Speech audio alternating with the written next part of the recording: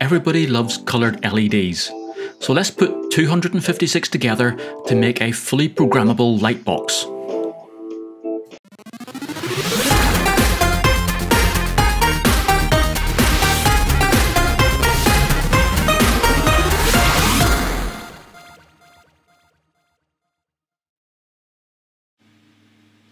Hi and welcome to Bytes and Bits. Now, everybody loves flashing coloured lights, and NeoPixels are a great way of adding full colour, fully controlled RGB LEDs to your microcontroller project. So, what could be better than putting 256 of these together to make a computer-controlled Lightbox? So in this video, I'll show you my latest Raspberry Pi Pico project, where we build a 16x16 RGB LED matrix Lightbox and program it in MicroPython so that we can create a whole range of displays and animations to brighten up our lives. Now, if you fancy building one of these for yourself, and this is it sitting here behind me, then all of the design, code and 3D printing files, I'll put those all online for you to download, and I'll be covering the building and programming of the project in some upcoming tutorials. So please do make sure that you subscribe to the channel and turn on your notifications so that you don't miss any of these videos as I release them.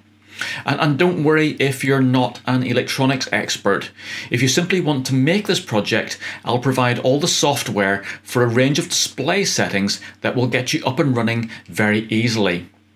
But for now, let's just take a look at how this project is put together and what it can do.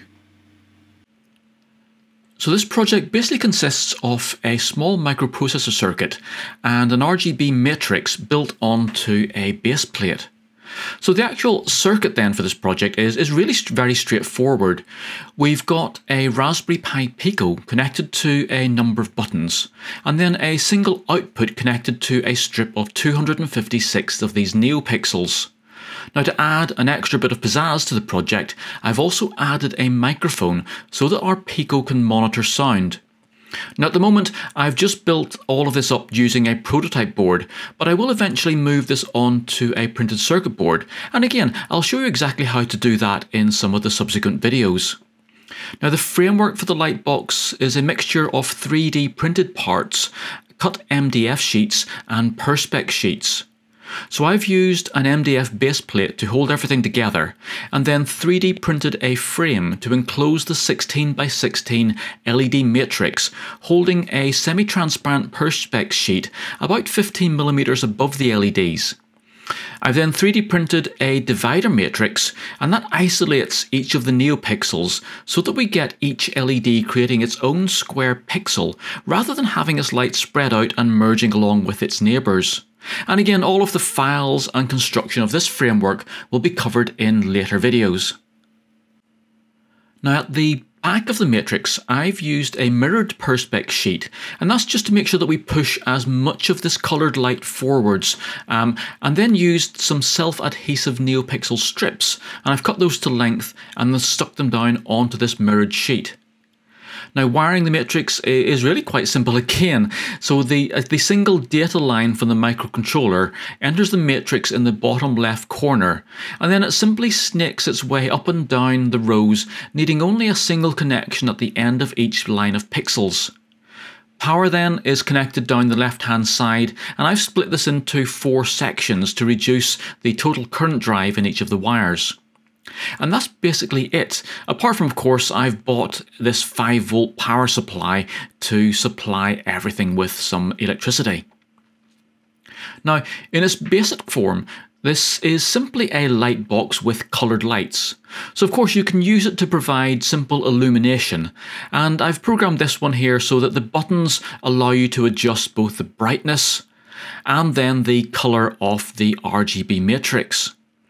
Now, as we've got a small computer attached to it, we can then start to program it to automatically choose a colour, fade in, fade out, and then simply repeat this process, choosing a different colour each time. Now, as you've seen, I've added these control buttons to allow us to easily move between these different displays. So if I press the center button, that just moves between displays. And then within each of these displays, I can control various aspects of it by using these other menu buttons. So both of these functions so far then have treated the LED matrix as a single coloured light source, and that's very similar to many of the light boxes that you'll find in the shops. But the whole advantage of our design is that we have full control over each of these 256 pixels. Now the best way to think of the LED matrix is as a 16 by 16 pixel computer display. And anything that you could do on a computer monitor, you can then do on this light box. So we can run some simple animations, and this here is just a simple bouncing box demonstration. So our microcontroller is simply generating each frame and then writing it out to our display. But the Raspberry Pi Pico is actually quite a powerful microcontroller, and it can handle much more complex animations. So in this demo, it's running John Conway's Game of Life simulation, and that simulates a colony of organisms that live and die depending on the number of neighbouring live cells.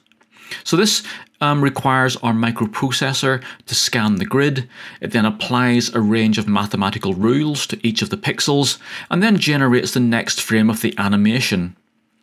Now for the more technically minded, each of these animations, and indeed all of these displays, are coded as separate modules within the software.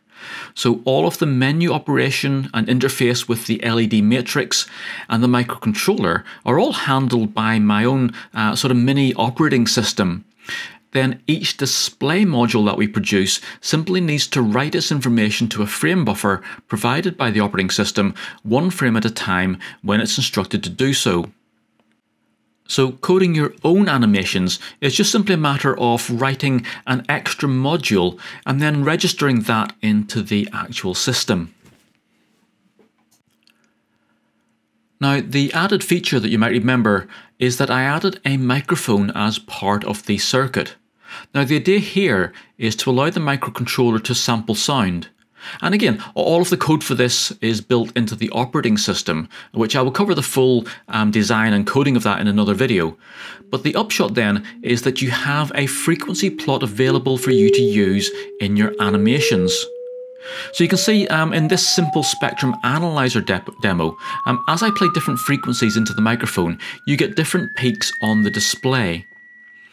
And then again, if I play some music, we'll see the frequency spectrum for that on the LED matrix. And that basically gives us the sorts of display that you might see on a graphic equalizer.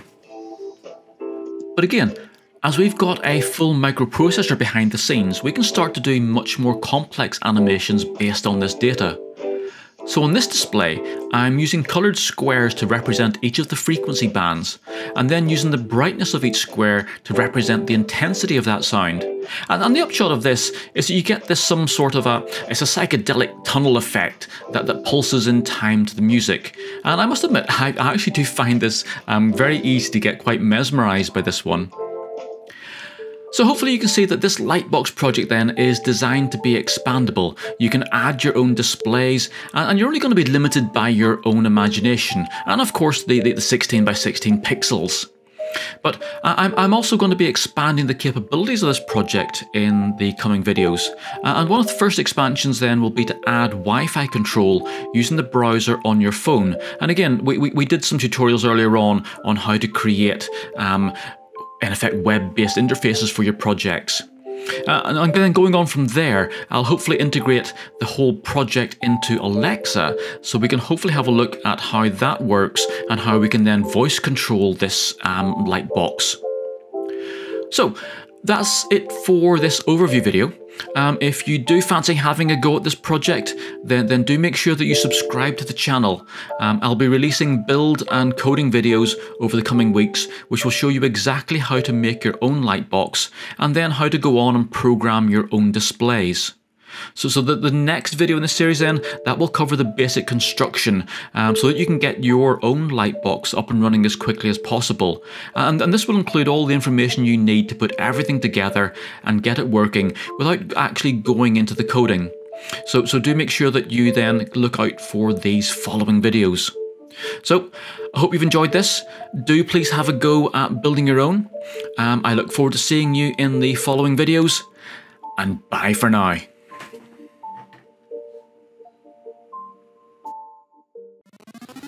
For more games programming, electronics projects and retro gaming, please make sure you like this video, subscribe to my YouTube channel and visit my website.